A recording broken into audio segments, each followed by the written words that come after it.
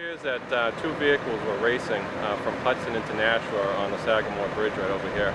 This vehicle then came around the corner and couldn't hold the corner, started to go off the road. And as you can see behind me, there's a guardrail back there that it actually struck, which caused the vehicle to go sideways and then flip about 2 times. And then the pole that you can see right here behind me also is where it struck about 7 feet in the air onto the pole and then spun around and came to a final rest right here. There was only one occupant in the vehicle behind me. It was the registered owner, Brian Nelson. And at first they thought from looking at the wreckage he was severely injured. But come to find out he wasn't that injured, and it doesn't appear that alcohol was a factor in this collision.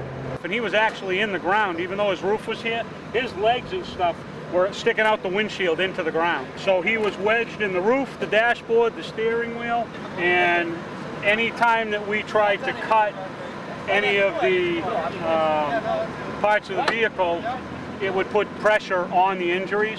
So we ended up cutting the back of the seat off to relieve the pressure on his back.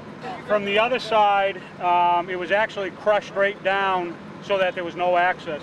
So we ended up having to pull the 2 doors off that side as well as this side. And we cut out the passenger seat, which allowed us access in.